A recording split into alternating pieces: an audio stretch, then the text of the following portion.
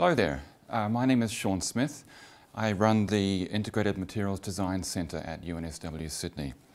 You'll see that the title of my talk today as a part of the Pawsey Supercomputing Centre Roadshow is Computational Materials Design, the Power and the Passion. So I think I must have been in a dramatic mood when I was thinking of a title for this talk. Basically, the power refers to the power of the compute engines, which the Pawsey Supercomputing Centre in WA and the NCI in Canberra provide for the Australian scientists. And then the passion comes from the scientists themselves who perceive, particularly when you're in my game as a computational materials design specialist, who perceive the amazing and truly remarkable possibilities that are opening up now with through coupling the power of the computing with the power of the software for atomistic scale simulations. So that's in a sense the theme of the talk today, and we're looking at drug delivery essentially. So in drug delivery, basically you need to have some carrier system, maybe a polymer, it may be a nanoparticle, which will grab onto your drug, protect and shield it from degradation, and ultimately deliver it to the cells where it needs to get into. Okay? And so in our simulations, we look at the interaction specifically between the carrier species and the drug itself to try to understand about the mechanism of the binding and therefore learn better how to design the carrier to make it more efficient. Because the greater the efficiency, the lower is the payload, and the lower is the payload that's needed to get an effect, then you can reduce side effects for patients. So it's a very important topic. So this is a very simple summary slide, essentially representing the fact that there are lots and lots of good reasons why we want to be able to get drugs and genes into cells, for reasons that I've just kind of described to you. It's important for gene therapy, for plant biotechnology, for manufacture of proteins and drugs, and for treatment of patients, ongoing treatment. And the general mechanism for this process is essentially that the complex of the carrier system and the drug nestles up to the cell membrane. It gets absorbed in through endocytosis and then released ultimately inside the cytoplasm of the cell through endosomal breakdown. That's the traditional and most well understood mechanism, perhaps we should say. In these simulations, we, as I said, just look at the complex between the carrier and the drug. That's where we start. There are many different ways of trying to achieve this delivery of drugs and genes to cells. We are looking at polymers and dendrimers, complexes between the gene or the drug and the carrier in this particular part of the story. So this is a study that we undertook with Martina Stenzel here at UNSW in Sydney. And Martina is designing bespoke polymeric vectors for delivering different types of drugs. And in this particular case, the model drug she's using is a protein. It's lysozyme, egg white lysozyme. And she designs a protein, which as you see in the little picture of the protein in the MD simulation in the top left, and then a schematic of the structure down on the bottom corner there. And so this particular one, the lysozyme is positively charged under ambient conditions in solution.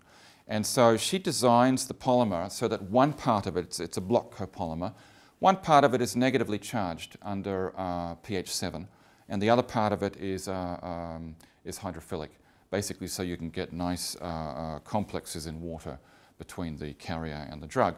So the idea is that the negative part of the polymer will bind to the positively charged protein, and then when it gets inside the cell, pH drops down to around 4.5 in the late endosomal stage.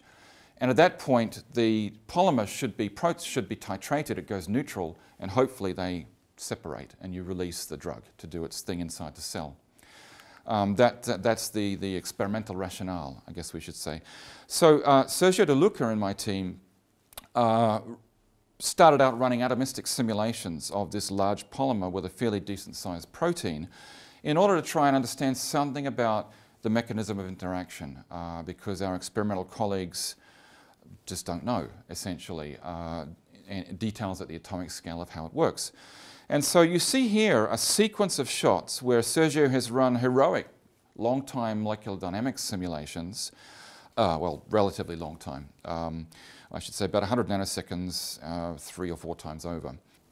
And so you see the picture on the left there is the blue lysozyme protein, and the polymer is green where it's charged and red where it's neutral, the hydrophilic part. So you see that the green part is nestling up towards the blue protein. And you run that for 100 nanoseconds and you see the second frame, it's getting even closer, nestling up really tight and cozy with the protein, as you would expect. What Sergio then does is he simulates a reduction of the pH by basically protonating and therefore neutralizing a significant portion of the polymer. And so he then runs another 130 nanoseconds at pH 4.5 and it still sticks. And so finally Sergio said, well look, I'll just neutralize the whole polymer, which is really simulating a pH more like 3, and ran that for another 130 nanoseconds. Still, they stick together, they don't separate.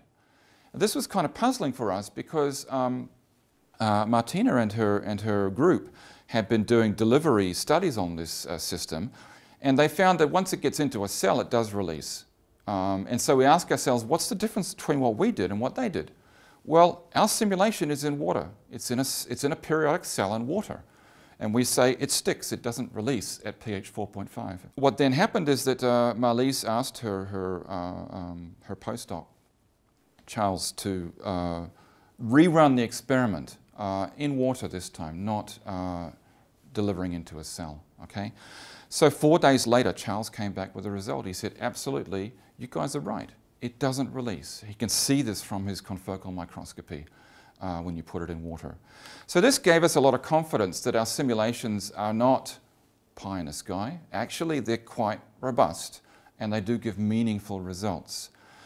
But you would ask yourself, look, you ran simulations all up, given uptime and downtime and so forth. It took about 12 months to get that done. And then in 4 days' time, they run an experiment to verify it. Well, what's the point of all those simulations? The point is insight. Because as soon as you start to see mechanism of interaction and you start to see certain things happening or not happening, it triggers your thinking about design. And this led us to design new potential carrier particles based on weak base and weak acid functionalities. 2 different designs you see here. One is a block copolymer, where one side has weak acid groups, the other side has weak base groups.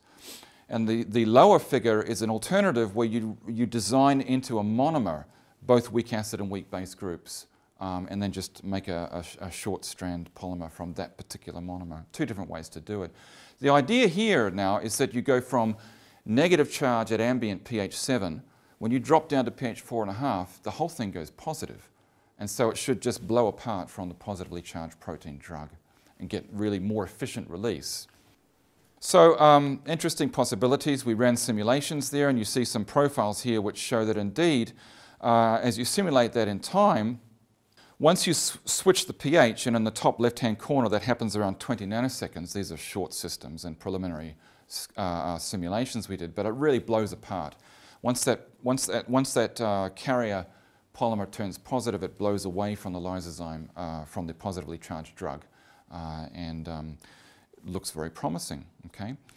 So going on a little further, we can probe further with quantum chemistry and understand more about whether these things could work or not.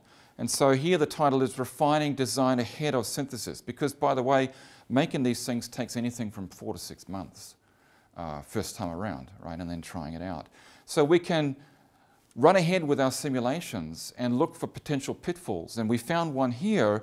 When we looked more carefully, if you look at the bottom one, the bottom system there where we co-designed the weak acid carboxylate group and the imidazole group into the monomer, we thought, well, maybe that does the same thing. But actually it doesn't. Because if you look at it more carefully, this simply goes zwitterionic. The acid group donates its proton to the base group and stabilizes a zwitterionic plus-minus charge system all the way from pH 4 to pH 11. So you will not see charge switching as a function of pH in that system. And we were able to tell Martina, look, don't try and do that when you're wasting your time. Go for the block copolymer. And so this is another way that the simulations can accelerate and advance the process, because we can save experimentalists wasting huge amounts of time doing things that in the end can't work, and we can see it from our calculations. Let me thank now finally the team on the soft matter simulation side of our operations. Sergio De Luca in the blue jersey there is the molecular dynamics specialist. Prasenjit Seal is the quantum chemist, and they work as a wonderful team. And Martina Stenzel is our valued collaborator across in the School of Chemistry at UNSW. And my former collaborators up at University of Queensland, Ouyang Defang and Harry Perek. Ouyang is now faculty at Macau, University of Macau. So that brings us essentially to a close. I want to thank you thanks for your attention. I want to thank particularly the Pawsey Supercomputing Centre for the tremendous service they offer and the great capabilities that allow great science to be done here in Australia. Thanks.